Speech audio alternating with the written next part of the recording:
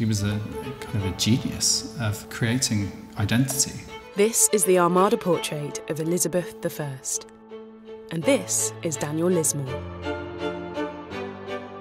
I think my first memory of seeing Elizabeth I was at school. I remember just seeing her and King Henry VIII going, I want to look like that. You know?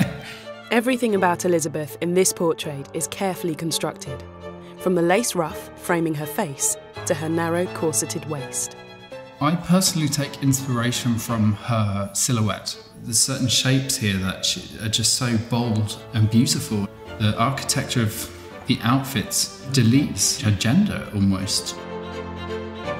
Elizabeth is also holding an ostrich feather fan, traditionally the symbol of the Prince of Wales, the male heir to the throne.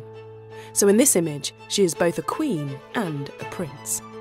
Looking back through history, gender binaries have always been troublesome. Maybe she started a revolution back then and we're just picking it up now. I would say that she was a great representation of the non-binary. The Queen rarely sat for formal portraits. Instead, she approved a small number of face patterns from which multiple images would be created. She was playing around with image, and it's just like me going through my Instagram, choosing a picture to post on the day, and do I put a filter on it? I guess this is the modern day Photoshop.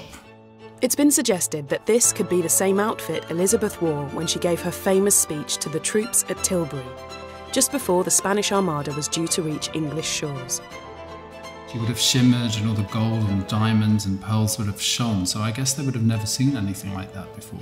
I myself like a few crystals, so and they're very effective and people respond to them.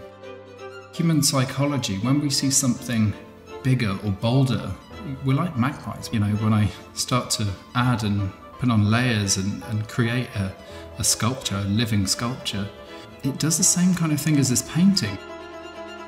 Someone might look at me and go, I've never seen anything like that before.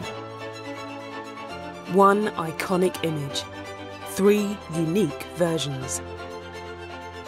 See the Armada portraits of Elizabeth I together for the very first time.